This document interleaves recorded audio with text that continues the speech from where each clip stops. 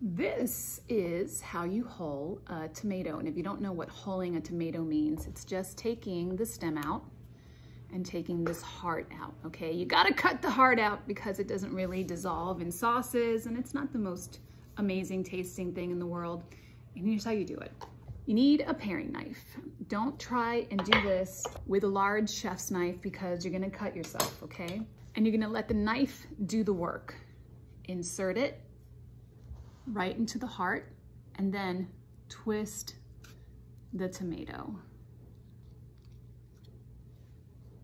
Done. Boom. That was easy.